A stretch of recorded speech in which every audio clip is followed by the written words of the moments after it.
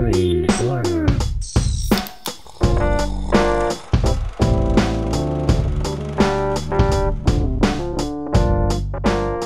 Hello and welcome to Screen Slurps, the movie review podcast where we discuss the good, the bad, and the savage in the world of cinema.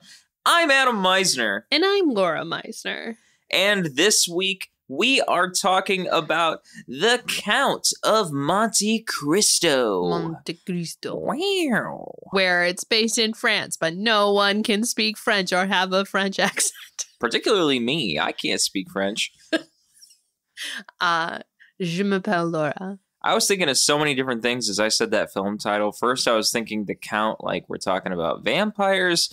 And then I was thinking The Count, like, for some reason, I was thinking of Cap'n Crunch, but that might be because of one of my side slips. Well, he looks like Napoleon with the hat. Napoleon's in this movie. That true? Yes, that is true. And then I was also thinking of, as we talk about vampires, The Count, like Sesame Street. Yeah. Well, and I think of Monte Cristo, which is a sandwich. It's a type of sandwich. I think it's like really bad for you. It's like deep fried and it has like ham and cheese and stuff. I've never had a Monte Cristo, so I'm going to have to look into this. I didn't know it was a sandwich. Yeah. It sounds very like a Cubano or something. It's like a heart clogger. It's bad. It's like, I think it's got a lot of calories. I don't think it's good sandwich. Well, I hope that the Count of Monte Cristo isn't just a sandwich dealer who's just... But he will kill you. Slinging sandwiches across the plains of France. Like the sandwich, he will kill you. We'll be telling you all about the Count of Monte Cristo this week, and... Unfortunately, it does not involve him sandwich dealing. He does many different things. Yeah. Sandwich not even dealing. One baguette in this movie. Sandwich dealing is not one of them. But before we get into that, we're going to be telling you all about our side slurps of this week. That's right. Our side slurps are the things that Laura and I have been doing other than watching The Count of Monte Cristo, our film of the week. Things like watching other movies, maybe watching other TV shows, maybe even doing things completely unrelated to film. Things like, I don't know, looking out into the plains of Chicago and seeing people going to coffee shops, and maybe even the Do Division Street Festival, or maybe there's other music things going on that I'm just not aware of because I'm playing my own music, or maybe I'm just dreaming of flying in the sky on the back of a dragon and imagining the great mystics going on. That's another film. So, hey, it could be. Go jump on Falcor and fly away. I'll have to watch Neverending Story now again just to revision the wonders of doing things like that. You know, there's a few movies. Always remember where the horse dies, and it's really sad. Why does it have to be something pleasantly wonderful, like flying on a dragon, and then we talk about a horse dying? Because that's what stands out in my mind from that movie, and it's really depressing. Man. Atreyu? I think that's the name. Or is that the kid's name? Someone's name. Atreyu is a metal band. No, it's the name of either the horse or the boy in Neverending Story. I swear to God. Now we know the inspiration that goes behind music out there. There we go. All right. So, Laura, what have you been up to this past week? Yeah, I have like lots of things on my side slurps, but I'll try to keep it a little brief. Last weekend, I went home to Michigan because it was my sister's birthday, but also her bridal shower. So she's getting married in 2 months now. So for her birthday, we went and saw Six the Musical, which was absolutely amazing. It was so good. So Adam, I don't really know if you know what Six is about, but it's about the 6 wives of King Henry VIII. Don't quote me on that number. It's King Henry. I think it's the 8th. Yeah, Henry VIII. I am. Yeah. Da, da, da, da. He had 6 wives, right? And the wives, some of them he beheaded. Some of them just died. And some of them he like divorced. So what the show is, it's the 6 wives, and they're like a pop band, like the 6 of them. And they're on essentially what they're creating to be this reality singing competition to see like who had the worst life with the king, like who had it the worst. And they're all competing against each other. They each have like a song and they talk about their lives and with the king and how it all went. But at the end they band together and realize like, no, we're strong and Fuck the king because he's a horrible man. But the music's so poppy and costumes, like it was so much fun. 6 was great. It sounds intense. It was so good. And then, like I said, other than that, we were home for her bridal shower. It was really cute. It was like lemon themed. Emily loves lemons. So it was nice to spend time with, you know, my brother-in-law, future brother-in-law, and his family and my family. And it was really nice. Nice weekend. Let's see. Other than that, I'm currently rereading the From Blood and Ash series by Jennifer Armentrout. So I just finished the first one. Adam, I've talked about this a million times. It's one of my fantasy smuts. This one's more involved, though. It's a lot more plot. There's smut in it, but there's a lot happening. So it's not just nonsense smut. So I'm currently reading the second book of that now because I just finished the first. And then non media related things, I have gotten back into doing my embroidery, which is a lot of fun. So I'm currently embroidering actually a pair of Converse for my sister to wear at her wedding. So putting all those flowers on there, making it look nice. Yeah. Other than that, we're still in our Marvel binge. So we just finished all of WandaVision, which was a lot of fun. And then we watched Shang-Chi and the 10 Rings, which was good. We're almost caught up, which I'm kind of excited about. A lot of Marvel to get through that's out there. It's a lot of Marvel. The TV shows make it longer, too, because then you're like, oh, man. Instead of just like 1 3-hour movie, I've got 6 to 8 1-hour episodes. Yeah. But we're getting there. We're doing it. And that's it. I'll stop there. What have you been up to, Adam? I have started working on creating a short little video game project for myself just to try and teach myself a little more about programming. I've had these phases in my life of teaching myself how to use Unity and C# programming off and on throughout my days. So that's been a thing. And most recently, I've been trying to teach myself to make this Tetris-like video game as in my mind, a little bit of a simplistic project. But as a baseline, the foundation of it is like Tetris. But that's more or less the starting point for the game.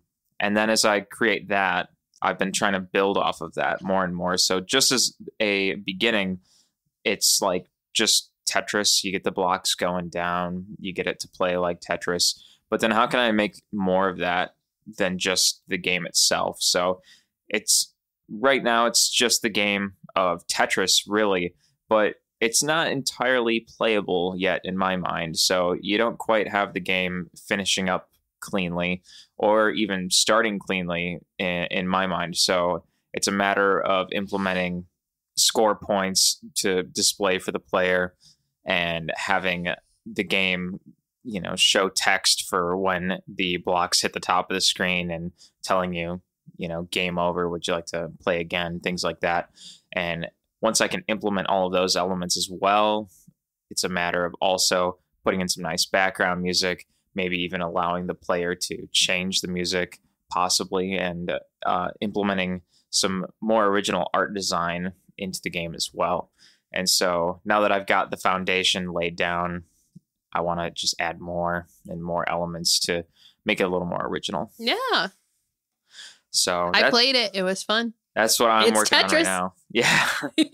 So the foundation is there. It's a matter of me just taking a little bit more of a look at it and seeing how much more can I just alter this a little bit just to make it a little more and more for the player.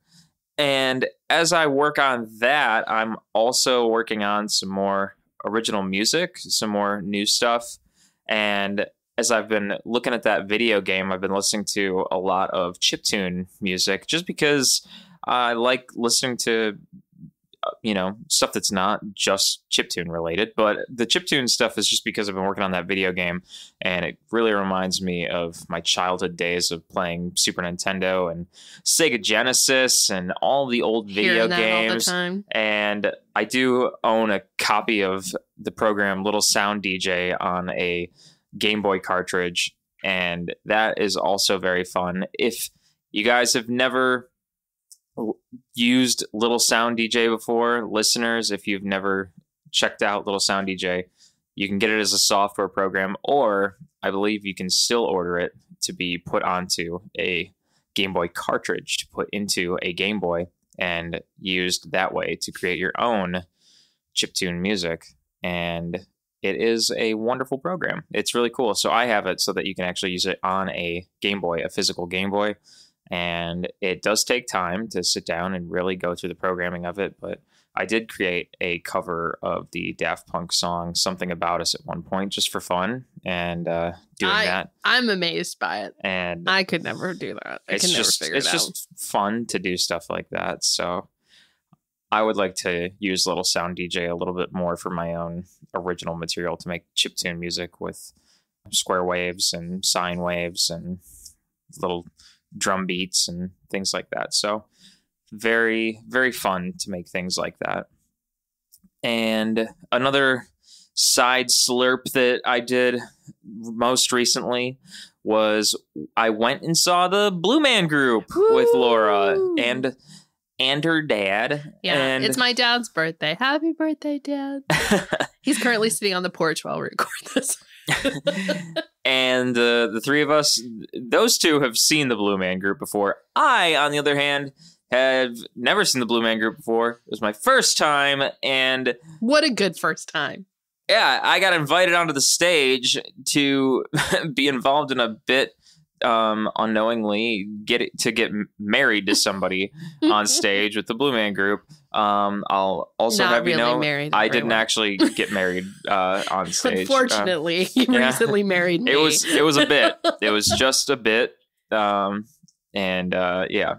It was all just staged. So it was funny though. My dad was dying. He was so happy at the Blue Man Group. He was giddy laughing. He was having the best time. And when you went up and they pulled you up on stage as you were walking up there, my dad was like, "Oh, this is gonna be good."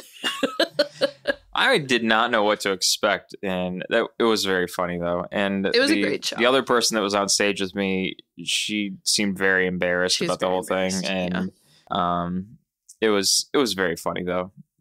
The whole thing was just hilarious and a great show overall. Yeah, they're just fun to watch.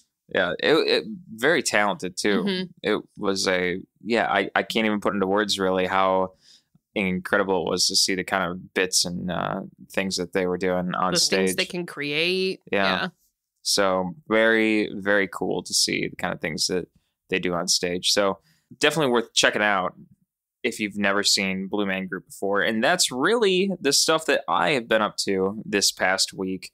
And in film news, I do have to say one of the cool or interesting things that I read about recently, I just got to say it. The Oppenheimer film prints, for those who are aware of Christopher Nolan's new film, Oppenheimer, the Oppenheimer film prints are so long that the IMAX prints are 11 miles of film stock. That's and crazy. Weigh some 600 pounds. This is in the news. You can read about it yourself. Check it out. Look online. So extra. But 11 miles of film stock? That's nuts. Christopher Nolan is just so extra. I can understand it. It's a long movie. Yeah. I wonder what the reel looks like for the 70 millimeter screening. That's what it is. It's like 11 miles. Yeah. Oh, that's what it is? Yeah. Wow. How do you put that all on one reel? Like, how big is that? I want to see a picture. But yeah, that's why I'm very curious to be seeing. I want it to be known that Adam and I will be seeing both Oppenheimer and Barbie that weekend because I really want to see Barbie, and I think it deserves the box office credits as well as Oppenheimer. We will be seeing both movies that weekend. Yeah, I'm very excited to see both movies. They're both going to be very different from one another. Very different movies. Yeah. Maybe we should start with Oppenheimer because it's like intense, and then we can end the night with like Happy Barbie. We'll see how it goes. We'll see. What do I have in movie news? I have, well, not really movie related, but listeners, before I've talked about this, I play Dreamlight Valley. It's one of my games, and we've just gotten this last week many more updates about the upcoming updates of the game. So early this June, we're getting a new update of Dreamlight Valley where it looks like we're getting some new quest lines that are related to the Forgotten Lands, which is in one of the biomes on the map that really we haven't been able to do much with yet. So I'm really looking forward to that. And then they finally announced who some of the new characters will be. So like one of the hints they gave us before was this princess races into the valley. And I was like, well, obviously it's got to be Vanellope because she races. But everyone else is like, oh, it's going to be Cinderella or it's going to be blah, blah, blah. And I was like, no, racing. It's obviously Vanellope. And they confirmed this last week that Vanellope is joining. I think that's in like the September update though. But yeah, so I love Dreamlight Valley. I think it's lots of fun. So I'm looking forward to the new updates coming in because I'm caught up on all the quests. So I need stuff to do. So that'll be good. And then the other news that I had was that I saw that they're making a live action remake of How to Train Your Dragon. And I don't know how I feel about that. They're making a live action remake of just about every Disney like movie. Aristocats. So. That's what Bambi. Questlove though. So Bambi.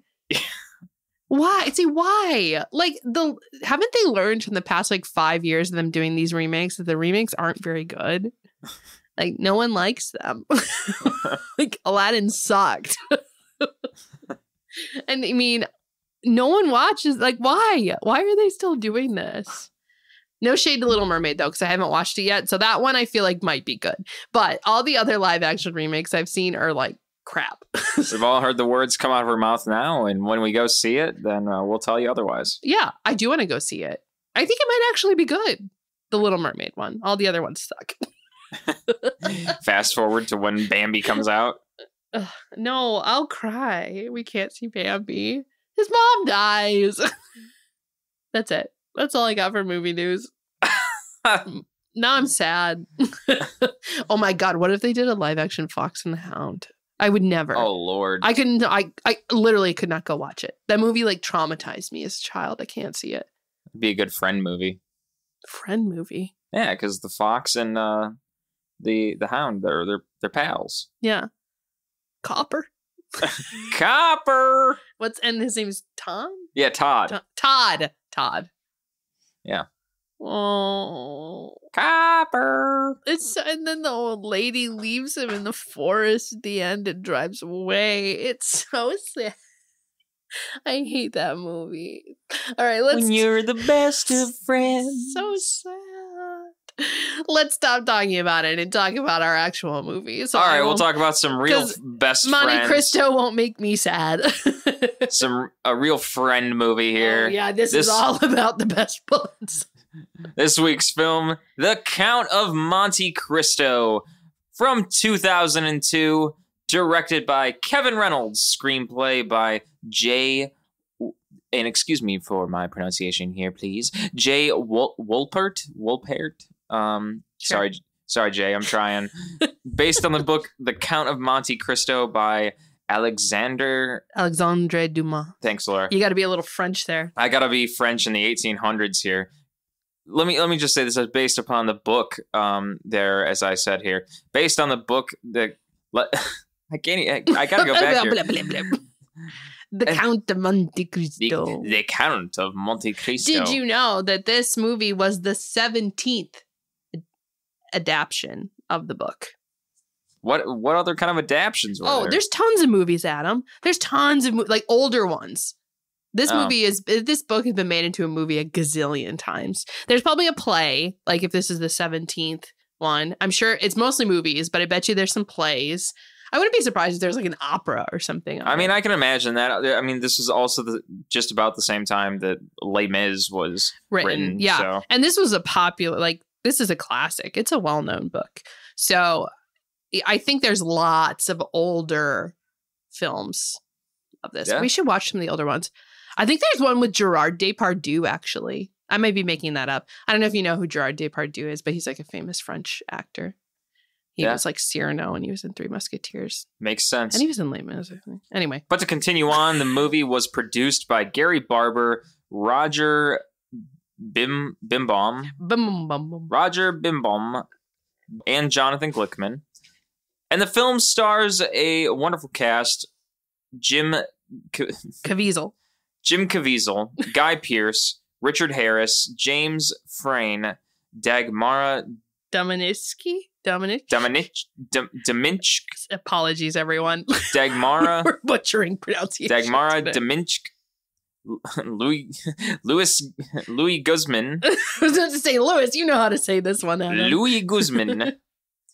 And Henry Cavill. Yeah, Louis Guzman and very young Henry Cavill, among many others. I feel like this had to have been one of his first things. Henry Cavill, he was young. Yeah, he was a very young Henry Cavill. But did you However, know, actually, he was only like 7 years younger than the woman that was playing his mother. Yeah. Was that what you were about to say? That was what I was about to say. I took your fun fact. Sorry. You stealer. I'm sorry. That's all good. Yeah, so Henry Cavill, but regardless, he was a very young man in this movie. The thing is, it's funny to see Henry Cavill so young in this movie, and then years later, he becomes Superman. You know? Yeah. It's just... And The Witcher. And The Witcher, yeah. That's him, right? Yeah. Yes. Yeah. After I said it, I was like, shit, is that him? Do I know who Henry Cavill is? But the cast is great. I mean, Jim Caviezel is so good. But I was telling you, so I watched this movie growing up. That's why I made Adam watch this movie this week for us to review. I don't know how I got this movie, but I watched it a lot growing up. And I had a huge crush on Jim Caviezel in this movie. Like, he's great. And then he played Jesus in The Passion of the Christ. And I was like, oh God, I can't have a crush on Jesus. It was very strange to me. And Guy Pearce, who I also have a weird obsession with. There's a great cast. And Dumbledore. Yes. The first Dumbledore. The first Dumbledore. Richard Harris. Yeah. Such an iconic voice. So just to give a general idea of what this movie is about, a general synopsis, so to speak, of what we're really toying with this movie. If you've never seen The Count of Monte Cristo, I completely understand. I'd never seen Count of Monte Cristo before Laura reeled me into this movie. As she mentioned, she had watched this movie numerous times, and there I sit as she tells me this, like, I don't know what kind of blasphemy you speak of. I've read the book also. And I knew nothing of the sort. So I watched this movie, and I had no idea what I was getting into, but to give you an idea of what you're getting into, here's the story. The Count of Monte Cristo. The classic story of an innocent man wrongly but deliberately imprisoned, and his brilliant strategy for revenge against those who betrayed him. Dashing young sailor Edmond Dantes. Thanks, Laura. Is a guileless and Edmond. Honest young man whose peaceful life and plans to marry the beautiful Mercedes are abruptly shattered when his best friend, Fernand, Mondego, who wants Mercedes for himself, deceives him. Bum, bum, bum. Yeah, so essentially... It's a movie on revenge. Edmond and Fernand are... They're great names. They're buddy-o pals. Dantes and Mondego. They're friends. They do things together. I mean, like, they hang out. But I think you have to understand the dynamic of their friendship, right? So Fernand Mondego is rich. He's from like a wealthy family. I think his dad's like a duke or something. So he's rich, but he was like never happy. You know, he had so much, but he was never fulfilled. Then he sees his friend Edmond, who's poor. Like, he comes from a poor family, but he's like so happy with his life, and he feels like he's like so accomplished. And so Fernand is so jealous of him because he's like, I'm rich, like I'm privileged. Why do I want to be you? You know, and that's like, so they're friends, but there's this whole dynamic. And as you mentioned, like, Fernand the whole time wants Mercedes, but Mercedes and Edmond are planning to get married. And it even opens like with Fernand. They're waiting for Edmond to come. Fernand's like, just sleep with me. Edmond will never know. No. And Mercedes is like, no, I love Edmond. No. So it's a friendship, but is it really a friendship? To Edmond, it is, because he's like so naive that he doesn't realize that Fernand's like a horrible human being. So to him, it is like, this is his best friend. But no, Mondego, no. He's like, it's a frenemy. Yeah. But Edmond does not get that. He does not understand that until things all turn on him. It's too late. Yeah, until it's too late. Too late, baby. Yeah, so as things go along in the beginning of the movie, Edmond is given a letter to deliver in the town. But who gives him the letter? That's important. Napoleon. Oh, himself? Yeah, when they were on that island, it's Napoleon Bonapart, Adam. I'm trying to... Napoleon Bonaparte. Yeah, so Napoleon, right? He was the leader in France, but he was overthrown, and he was exiled to the island Elba. Idris Elba? Yes. Napoleon was sent to this island imprisoned, essentially, and lived there. And Edmond and Fernand, they work for a shipping company, like a trading company. So they're on a ship and their captain gets really sick. And they try to save him. They go to this closest place where they are, which is Elba. So they get on the island and they're almost killed because you can't be there. It's Napoleon's prison. But Napoleon's like, oh, no, let them be. They're not with me. They're not trying to set me free. And they try to help the captain, but the captain dies. But while they're there, I think Napoleon realizes that Edmond is naive. And he's like, oh, I can, convince him to take this letter back to the mainland for me so that I can be set free. So he gives this letter to Edmond and says, don't tell anyone about it. It's just a letter to a friend. I just miss him. It's just a letter. It's nothing.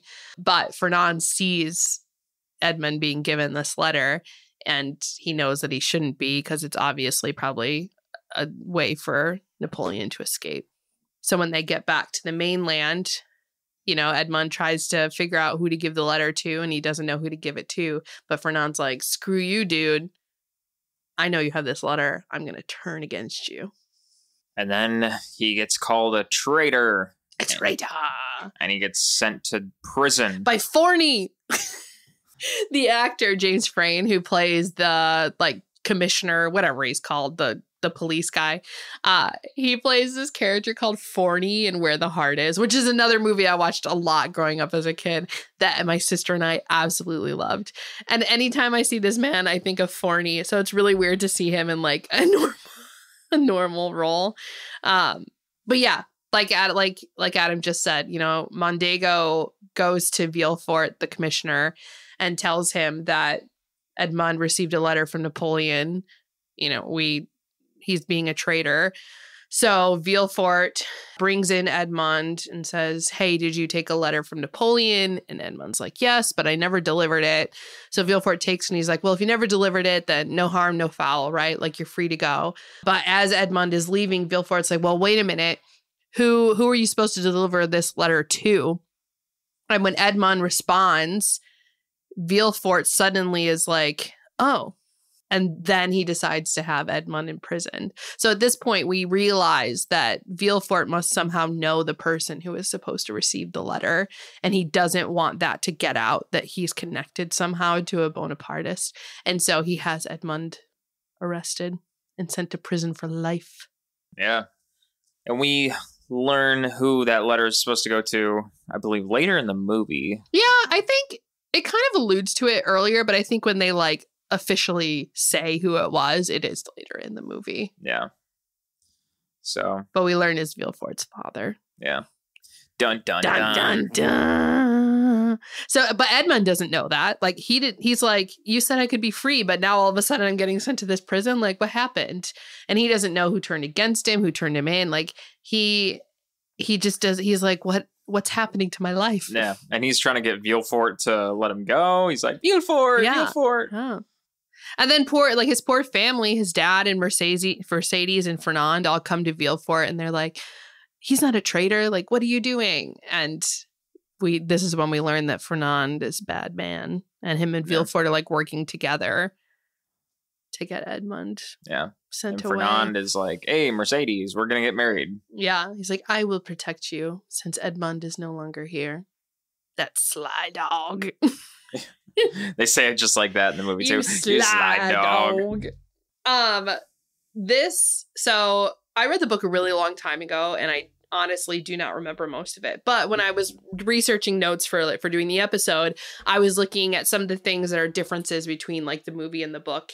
And I will say one of the differences is that in the book, actually, Mondego and Dantes aren't friends. So that is something that they changed for the movie, so that there would be more of that feeling of being betrayed, because like I said, in the book, they're not friends. I mean, obviously Fernand still has this wants to be with Mercedes, but he and Dantes are not best friends. Mm-hmm.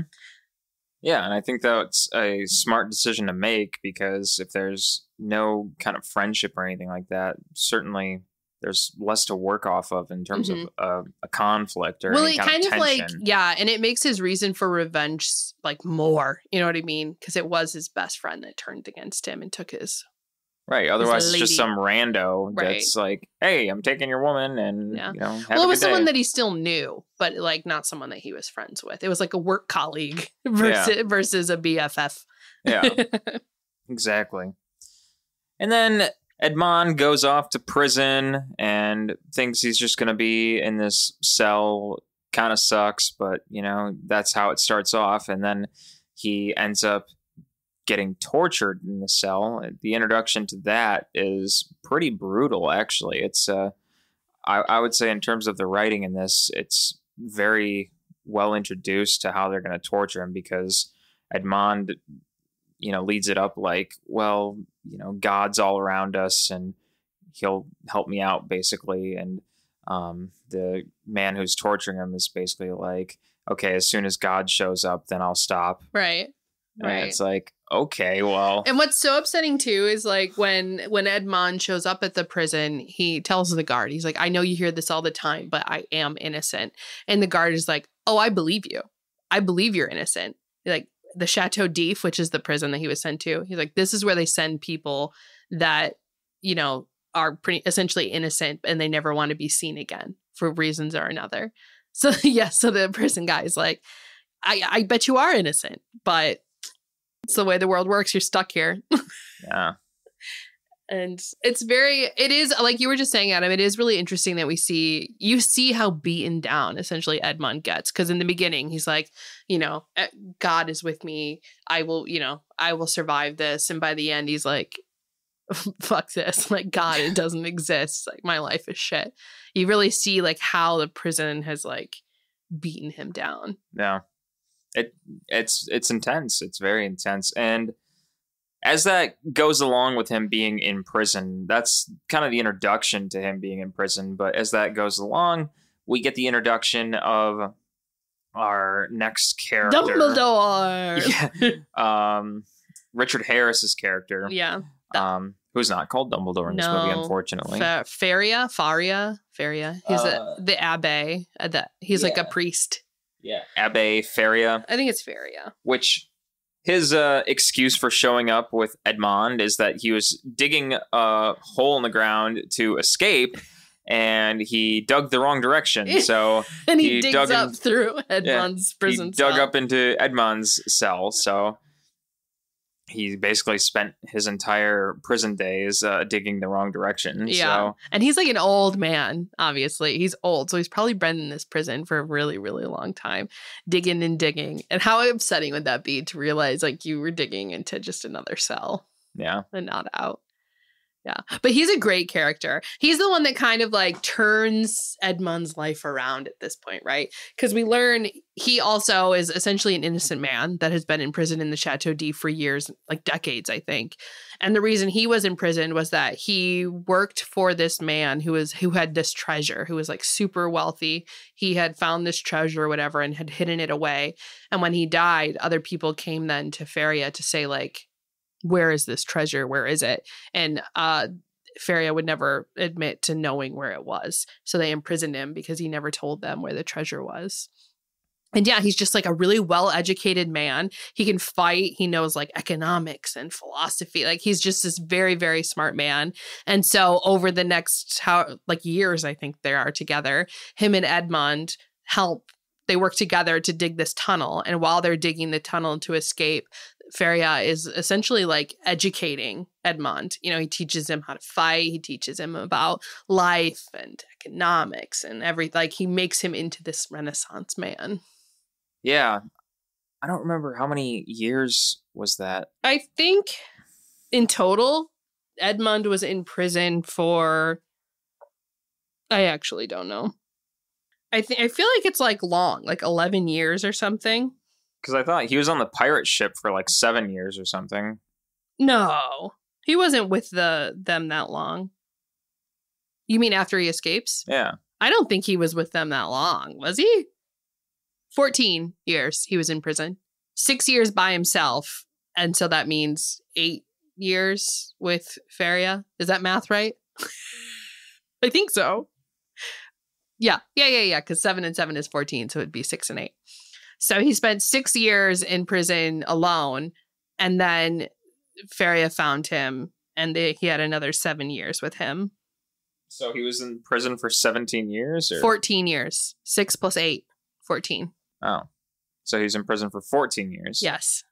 All right. That's the math.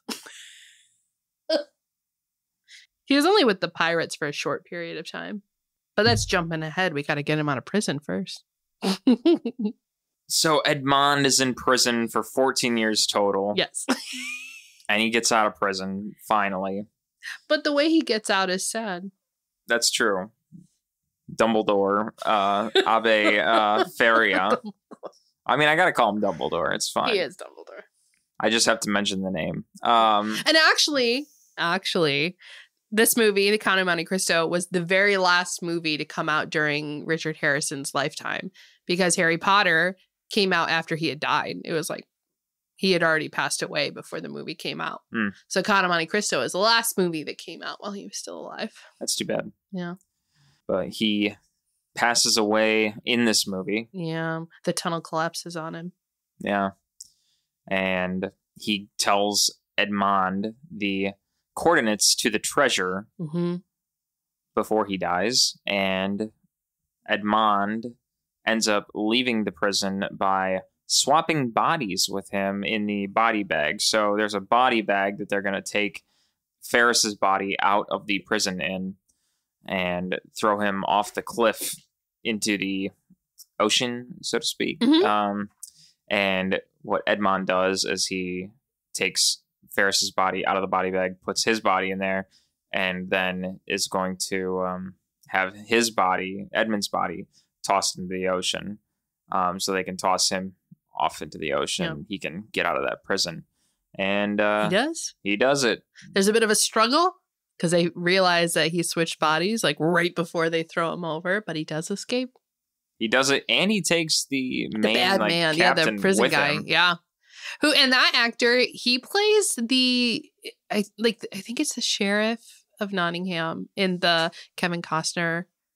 No, because Alan Rickman's the sheriff. It's like his second or whatever. He's in Prince of Thieves. Robin Hood, Prince of Thieves is what I'm getting at. I'm amazed that captain even lived as long as he did when he got pulled down there. Like, if you would have fallen that far. Well, yeah. How did Dantes survive? Yeah, I feel like you would have. And it's rocks everywhere. Yeah, hit a rock when you fall down there. You would have. Yeah. You would have gone. But anyways, he does die. Edmond lives. He gets out of there. Edmond survives. He doesn't drown. I'm amazed. But he swims to the next little land, wherever he is. Sees a bunch of pirates. Yes. The pirates. Who are led by Luigi Vampa. Yes. It's the new version of Pirates of the Caribbean. Very different vibe. Very different vibe in France than it is in the Caribbean, but Where's Jack Sparrow when you need him? So Edmond washes ashore on to wherever this is, and he comes across these bandits, these pirates, and the leader of them, Luigi Vampa, is like, "Oh, this is a great timing for you to show up. We are just about to kill one of my crewmates, Jacopo." AKA Louis Guzman. Yeah, Louis Guzman. He's like, we're just about to kill him. But a lot of our other, mates don't want him dead. So how about you fight him to the death? And if you kill him, he had the chance to try and free himself and he couldn't. But if he kills you, then he's freed himself. It works for all of us. So Edmund's like, sure, I'll fight him. Yeah. Why not? He's like, you think he's the best knife fighter? Well, then you haven't seen nothing yet. I learned from Faria. I can fight you.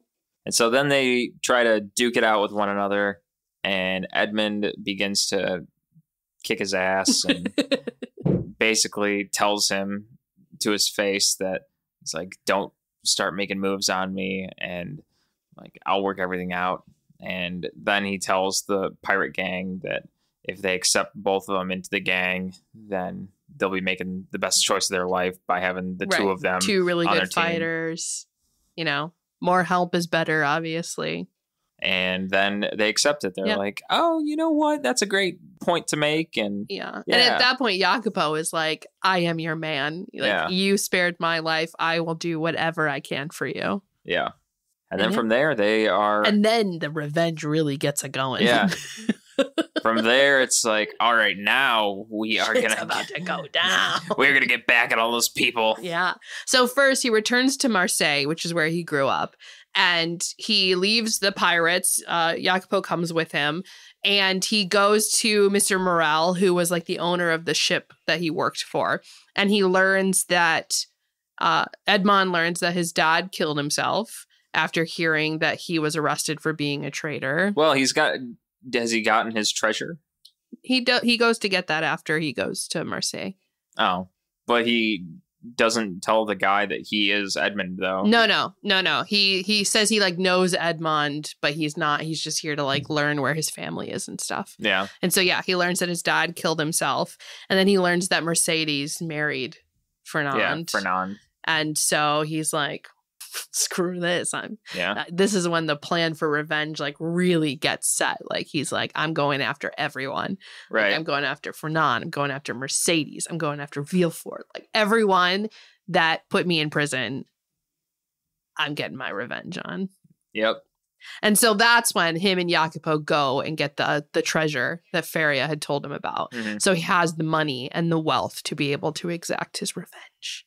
And the treasure they found on the island of Monte Cristo, which is why he then calls himself the Count of Monte Cristo.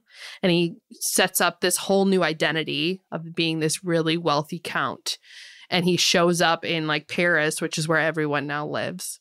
And that's when he starts his plan to exact his revenge. And Jim Caviezel just constantly reminds me of Christian Bale. I get that vibe. Yeah, I can see it. A bit of that vibe.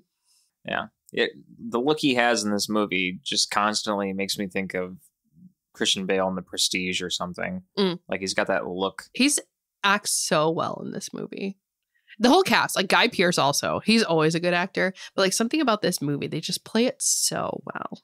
But yeah, now we get into the good stuff, Adam. The revenge. Yeah. Ooh. And I'm very surprised that no one in the town thinks that he's Edmond. Or Edmond. Well, one person recognizes him right away. Only the one. Yeah. But everyone else like, huh? Who is this man? Edmond is dead. That can't be Edmond.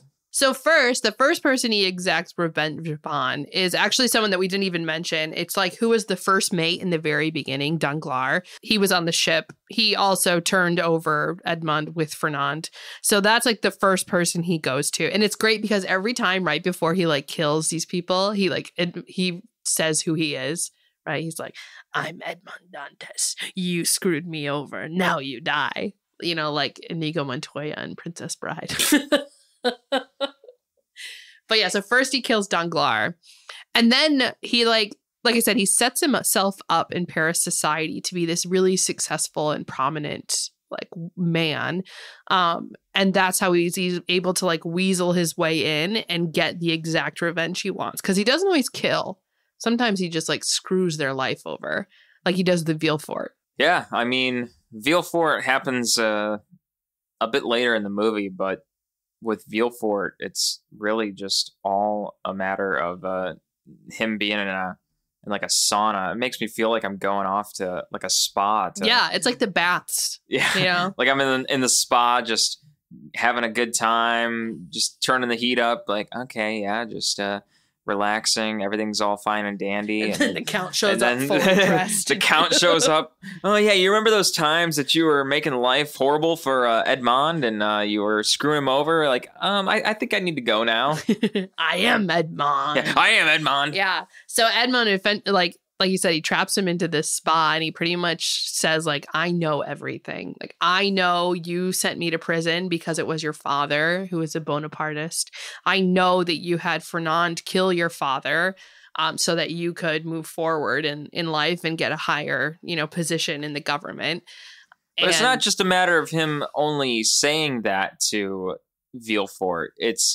I think I really enjoyed the way that scene was done because they show it in such a way where the cinematography and the editing was done where they show Villefort sitting in the spa looking at Edmond, and then it does this nice, very well done, like direct cut that goes to the scene where it's the same exact shot and positioning of the actor that hits verbatim the same posture of the character of Villefort, where he was sitting in the spa looking at Edmond in a certain way with his pose, and then it cuts to the same exact posture and pose and face style, everything in the other scene where he's looking at Fernand. And I thought that was done so well for this movie. Just such a great look for the film to be able to pull that off.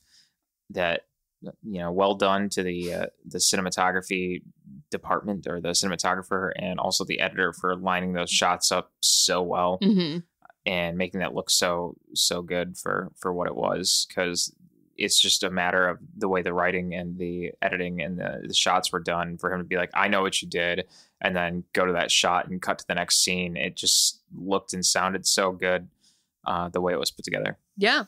No, I mean, I love like talking about movies with you, because I feel like because you make movies, you pick up a lot of that stuff. Like, I never picked that up. Like, I know I love this movie and I'm like, oh yeah, that's a great scene. But never to me, it was like, oh, it's a great scene because of the way that they edited and filmed it. So like you talking about that right now, I'm sitting here and I'm like, you're right. Like, it does do that. Like, so interesting. It's a great movie. A great movie all around. So yeah, so essentially he doesn't murder Villefort. What he does is, in that sauna, gets him to admit that he had his father killed and him falsely imprisoned, so that Villefort then is arrested and sent to prison. He's got to deal with what Edmond had to deal with. Yeah, I mean, that whole scene, I could just keep going on with that scene, but I mean, I think it's just such a wonderful resolution for the film. It's not quite the end of the film yet, but it, you know, we're getting there. Yeah. And it's such a great tag to like come to a near resolution for the film, where Villefort is one of the guys who's the great baddie in this film. And obviously Fernand is the real bad man in this movie, but Villefort is the other one. And for Edmond to really just put the resolution on Villefort and be like, I know everything that you did and I'm going to get you for it.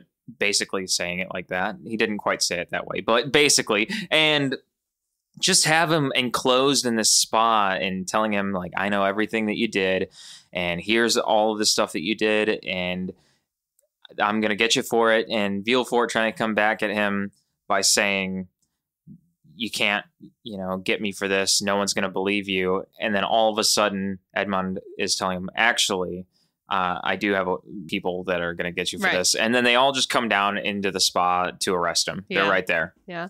And I think the next scene is so great too. Like, it's dark as shit, but I mean, it's great. So they put Villefort in the wagon to take him to prison, and inside is a gun. And the officer is like, for a gentleman, as essentially being like, Villefort can kill himself instead of having to live out the rest of his life in prison. So Villefort tries to, like, he puts the gun in his mouth and pulls the trigger, but there's no bullet in it. And like Dantes like pops up through the window on the back of the wagon. He's like, did you really think I'd let you get away that easy? No. It's like, damn. Yeah, Edmond just like, you didn't think I'd make it that easy, did you? In the books, Villefort goes insane eventually. We don't see that in the movie, but I assume it probably happens as well. Yeah. You only see Villefort in the car with the gun. That's where they kind of leave it off with you. He tries to kill himself, and then it's like, you didn't think I'd make it that easy, did you? And then that's it. So now all we have left then is to talk about Fernand, Mercedes, and Albert. Yeah. And that gets very heated very quickly. So Albert is Mercedes and Fernand's son, and the Count sets up this whole like fake kidnapping in order to get close to Albert so that he can kind of weave himself into the family. And by doing so, Mercedes and him come into contact with each other. And Mercedes right away realizes it's Edmond. She like knows it's Edmond. And she tries to, she's alone with him at the end, leaving this party. And she's like, I know it's you. Like, I still have the string ring that we made. Like, I've been waiting for you. And Dantes is essentially like, fuck you. Like, you didn't wait for me. You married Fernand as soon as I was gone. Like, you didn't care about me at all. And Mercedes is like, that's not true. And Edmond's like, get away from me. Yeah. I mean, it's tough, I can imagine, with Edmond he's just being so set gone on for revenge, so long. and he's like, you didn't love me, obviously. But Jacopo is like, she loves you, man. You got a good woman. Screw this revenge and just take Mercedes and run. Yeah. And Albert is Edmond's child. But we don't learn that. We don't know that yet. But we do learn that, yeah. And what we also learn, though, is that Fernand is like broke. He's had gambling debts. He has no money left. And all of his debts get called in. And so he's like, we need to run to Mercedes. He's like, we need to leave. And at this point, Mercedes and Edmond are like, yes, let's be together. Like, I still love you. You still love me. And she's like, Mercedes goes to Fernand and she's like, I'm not leaving with you. We're done. And then she reveals that Albert is actually the son of Edmond Dantes and not Fernand. And Fernand's like, he was always a disappointment. It should also be known that in a prior scene that there was a giant party and Fernand was being a avoiding jerkbag who wanted to talk about his plans with Villefort. Jerkbag talking to Villefort and avoiding Mercedes and Albert and everyone at the party. And while doing so, Mercedes thought that she had to make a toast for Albert for his birthday. And to save all of this, then the Count of Monte Cristo, Edmond, actually stood up and made the toast. And Albert was just loving the Count of Monte Cristo because not only did the Count in an even earlier scene save Albert from this staged kidnapping, but he's also now toasting to Albert and his birthday. He's just making a great scene for Well, I think Albert. he knows that his dad is shit. Yeah. I mean, it's obvious his dad is having affairs with other women, and he's a horrible man. Yeah. So, and while all this is going on, Edmond is clearly standing up for and trying to be there for Albert. Yeah. So that's all happening in these prior scenes. Yeah. But if we fast forward now, we've got the final scene going on where there's Edmond having this scenario where he wants to leave with Mercedes, but he needs one final showdown with Fernand. Yeah. So they go to this ruined castle where there's treasure chests to duel. Well, yeah. So he lures Fernand there, saying this is where my treasure is kept. Right. Fernand shows up and the chests are empty. Yeah, there's nothing there, and that's when the Count comes out and he admits to being Edmond. He's like, I am Edmond. You screwed me over. You took my wife and my life. Let's duel. Yeah. But they're fighting. Albert shows up and he doesn't know yet that Edmond is actually his dad. So he actually steps in between Edmond and Fernand and is like, Edmond, leave my dad alone. Yeah, Albert says that he was told by someone else that you cad. Yeah. And then Mercedes shows up and she's like, everyone stop fighting. Albert, you are the son of Edmond Dantes, who you know as the Count of Monte Cristo. Yeah. And then Albert instantly is like, well then fuck you, Mondego. You were my father for the last 16 years, but I don't care about you anymore. Yeah. So they all turn against Fernand.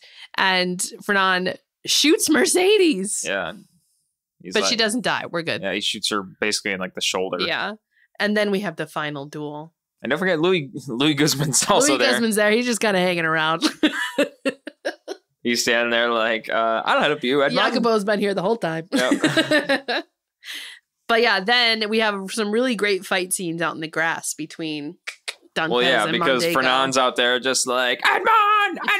And then Jacopo go get him. Go and kill him. And he kills him. Yeah, Edmond finally finishes him off. So in the book, Another difference. In the book, Fernand commits suicide. Really? Yeah. Just because, like, all of his debts are being called in. He has no money. His life's in ruin.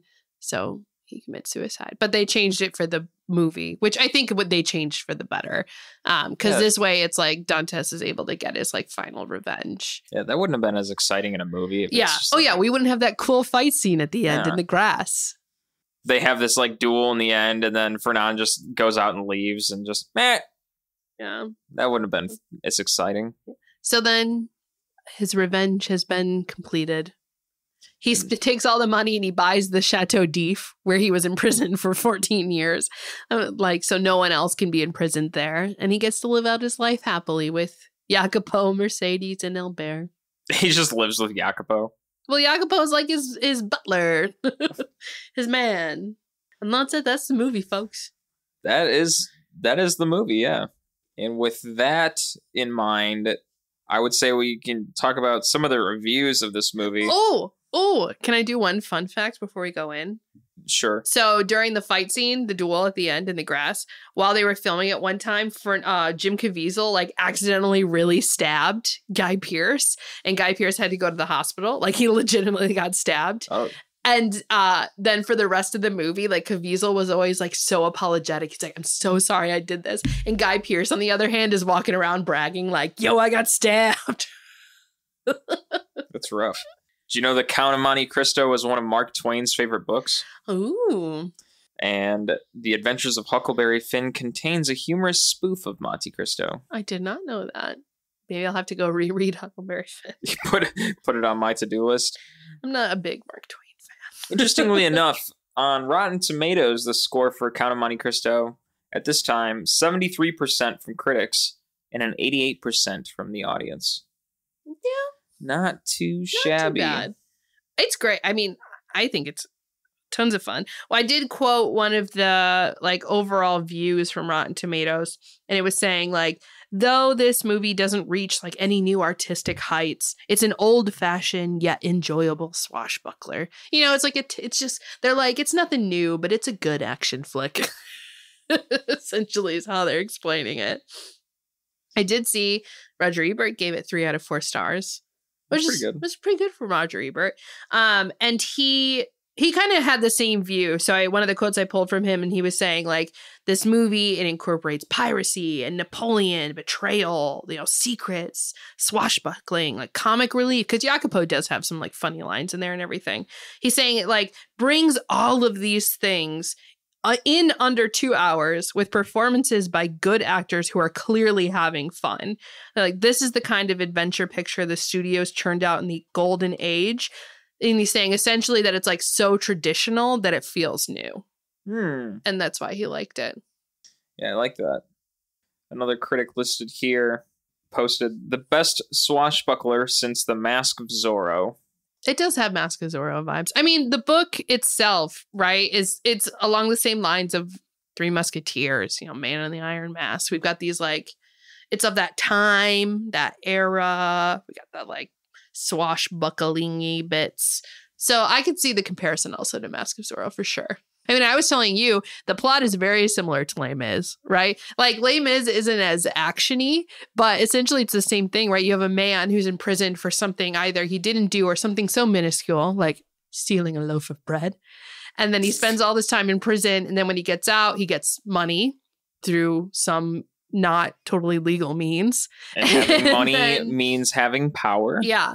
And I will say in Les Mis, it's not so much that he's trying to exact revenge. It's more that he's just trying to like have a new life and avoid everyone else. So that's like the big difference. But the premises are fairly similar between the two. Yeah. Yeah. So with that being said, I think it's time for our slurps up or slurps down in this movie. Slurps up meaning that we recommend it. We think that you should check it out. And we think that you should see this movie. Slurps down meaning we do not think you should watch the movie. We do not think that you should check it out. And we think that the movie belongs outside of sight. Laura, slurps up or slurps down. I don't think it's any surprise from the way that I've talked through this entire episode that I give it a slurps up. Like I said, I watched this as a kid. I probably watched it soon after 2002, honestly. And I'm one of those people where if I like a movie, I watch it a lot. So this is one of the ones that I watched a fair amount of times for sure. I think it's great. I think the acting is amazing. I think the plot is great. It like keeps you on your toes. You know, it's not super, it's what's the word I want? It's predictable. You know, you kind of know what you're going into, but it's enjoyable. It's a great movie to watch. And I think everyone should watch it. Slurps up. And for me, I'm going to give this movie a slurps up. I think that this movie is definitely worth checking out with the actors' performances in this movie, with the way that this movie was shot, and with the movie, just the plot line in this movie. I think it's fun and just adventurous in terms of a thriller for what you got going on. I think the story is worth viewing, and yeah, definitely check it out. I don't have anything else to say on that one, really. I could just keep rambling on. It's great. Go watch it. Yeah. We've had a lot of slurps up lately. We need to pick a movie that's bad. Listeners, if you've got an idea of a movie you want us to check out, please check us out on social media and send us a message or something, because if you've got some trash of a film or something great that you want us to review, send us a message, give us some ideas. We'll take anything. And we will do a review on it. Give me another Hell Comes to Frogtown. I want another bad movie.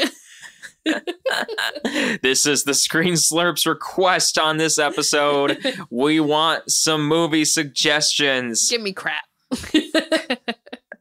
And with that being said, that wraps it up for this episode of Screen Slurps. Be sure to follow us on social media at Screen Slurps on Instagram, Twitter, Facebook, and TikTok.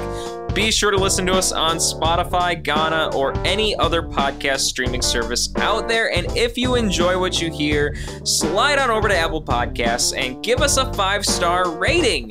It will help us a lot. And if there's any crazy movies that you want to hear about, let us know. Leave a comment on one of our social media pages, and trust me when I say we will be sure to talk about it. How many times do I have to say it? Please, do it! So closing out, I'm Adam Meisner. And I'm Laura Meisner. Slurps up, and we will catch you later. Later.